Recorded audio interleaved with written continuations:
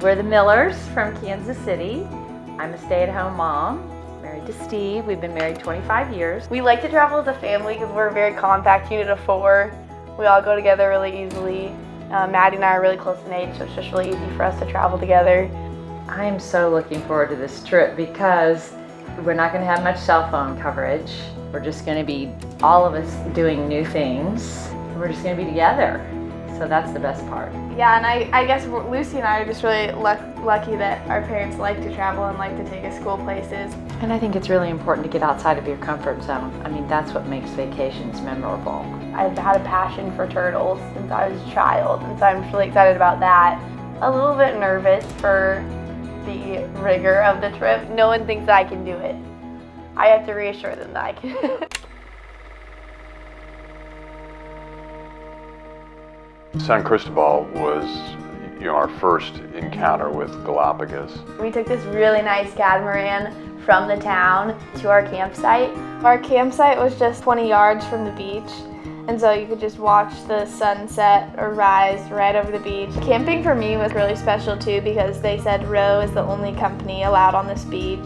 This is a thing that very few people get to do, and we get to do this and have this really cool experience. And usually we never get to see any stars because we live in the city. We saw the entire Milky Way, like there was not a cloud in the sky, and it all came out perfectly. Then we had kind of the very tough day of kayaking. Unusual, I understand, because we had so much headwind. It was a beautiful way to be able to see the coast. Yeah, and it's like a really close-up view of the water, and it's quiet and peaceful, and it's just you and your kayak. We went to Kicker Rock, which is this just giant rock that juts out of the water, and it's like, what is this thing doing here? And you pull up, and it's huge in person. There's this basically chasm in between 2 huge rocks. My dad and I jumped out of the dinghy backwards. I'd never done that before. We go in and we have a chance to see 30 or 40 or more sharks swimming just below us. Unbelievable. I saw hammerhead and then other small reef sharks and then sea turtles for the first time.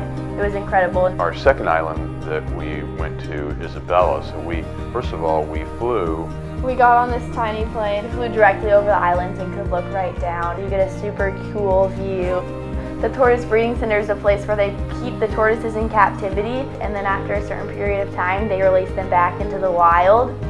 One of the big highlights was getting to spend the day with Julio when we hiked up to Sierra Negra, the largest volcano on the island. It had been raining really hard the day before, and so there were these giant piles of mud. And all of a sudden, it goes from being rainforest to being desert. And then you go a little bit farther on, and you're in some of the recent lava flows. And you're walking on volcanic rock, and it looks like you're on a different planet.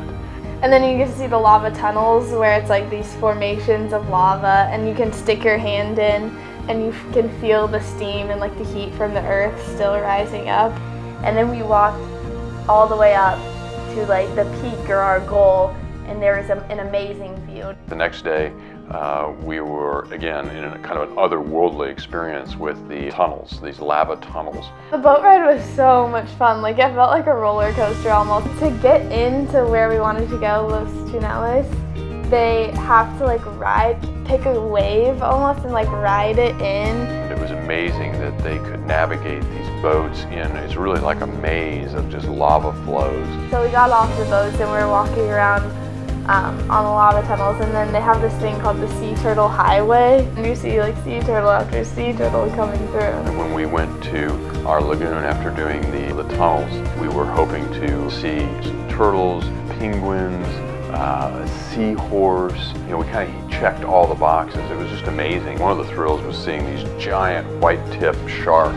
They're actually pretty shy creatures, but still wigs you out. I mean, these are big sharks. I'll never get to do that again in my life. Snorkeling that day was what I'd been waiting for the entire time. And I was starting to doubt that I would never get to swim with a big sea turtle. And they were inches from my face, and they're so gentle. They're gentle giants. You can swim right next to them. And that eagle ray on the bottom was so cool. And it's different in the Galapagos because humans aren't threatening to them. So they're very calm around you. We went to Santa Cruz the next day, and we got to kayak again. Then we all hopped in the bus and we headed to see tortoises in the wild. So we walked through these little trails and got to kind of creep up behind the tortoises and take a family picture. One of the first things we did was get to look at one of the lava tubes that's still preserved up there. So we went down probably 20 feet below the ground, almost like into a cave area. Our last full day, we took a boat ride to a place where we're going to snorkel and kind of walk around the rocks. We go out and we are walking on some lava areas and checking out the iguana, which were very interesting. All of a sudden, Andres points out, there's a sea lion. He says, jump in and play. So I just grabbed my mask, jumped in the water. You know, this sea lion comes flying by, and all he wants to do is play. So we're going around in circles. We would float on our backs and he would float next to us and do flips. And yeah, like spin in a circle and he would kind of follow you around. Or then he would come up like right up to your nose and then just kind of wait and then go. That was a huge highlight for all of us. I would definitely do this trip again. It was so much fun. I have to come back and see the turtles.